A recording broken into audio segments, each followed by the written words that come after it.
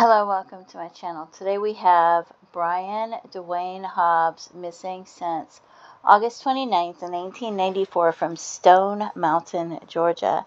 He was born March 7th, 1975, 19 years old only at the time he went missing.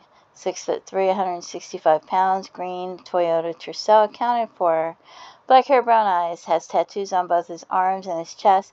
His left ear is pierced. He may have a mustache. Last seen in his hometown of Stone Mountain, Georgia, August 29th, 1994.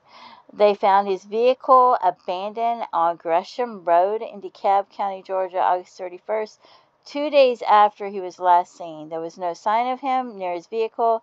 He's never been heard from again. And it doesn't say whether he had a dead battery, whether it was out of gas, or whether it was just parked there.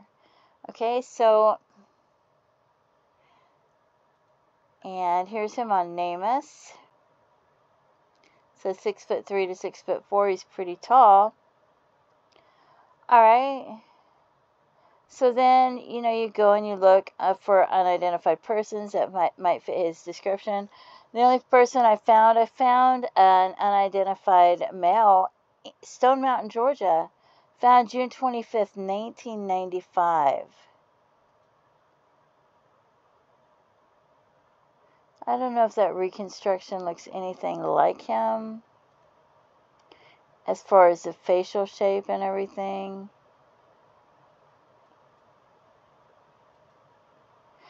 And then it doesn't give you an estimated age. It doesn't give you an estimated year of death. There's no estimated PMI. And it says estimated to be 5'9" to 5'10", whereas he's supposed to be about 6'2", 6'3", 6'3", 6'4". But it was the only person. But this is what, a year later they were found? Less than a year later. He went missing in August. You've got the winter, and then summer comes, and then they found the body of someone. Remains were found on a cluster of rocks about 300 to 400 feet south through the wooded incline near the base of Stone Mountain.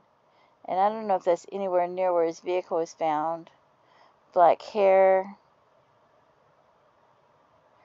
So then if I start with this unidentified person, trying to find if anybody could fit his description, the only person I could find was him, which doesn't mean it was him. I mean, it could be very well somebody else.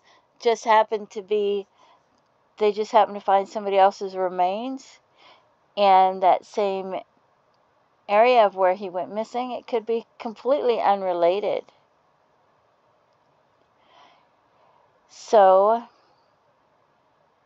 I also have another John Doe. This John Doe is found in Atlanta, Georgia. And he's 6'2", 235 pounds. And when I tried to look for someone that fit this John Doe's description, he came up. But he's in DeKalb County. So 1996 is the year that they found him. So I don't think this could be him, even though he's 6'2", and he is 18 to 25 pounds. Estimated PMI is just minutes. And then you think, well, what if something happened? What if something happened with him and somebody else? And this man, what if he had something to do with this unidentified person and he went to Atlanta?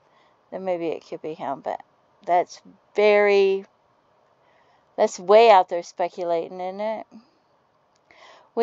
Was noted to be on fire in a vacant lot. Was taken to the hospital and died about 24 hours later. On fire? Who set him on fire? Black hair, brown eyes, 2 holes in the left ear. Atlanta's a pretty dangerous city, or it was, or I thought it was back in the day. Maybe it's not. But as far as in my mind back in the day, I always thought it was kind of a dangerous area. So, this person could be anybody. It could be somebody that wasn't even reported missing. So I don't know if he is or could be this unidentified person. I don't know if this unidentified person has anything to do with the fact that he was missing. And then we have this other John Doe. But these are people that, these are somebody's son, could be somebody's brother, uncle. These are somebody's loved ones. So if you have any information about what happened to him, or who this John Doe could be, or who this other John Doe could be, please contact authorities and let them know. Even if somebody's been drinking and talking over the years, you're not sure if it's important, you're not sure if it's relevant, let the investigators know. If it's hearsay, it's not like you're going to testify in court. You're just giving them information that you have, and letting them decide what's important, letting them decide what's relevant, letting them decide what might help their case. And don't forget to pray for their families and their loved ones. Feel free to leave comments, and have a blessed day. Bye-bye.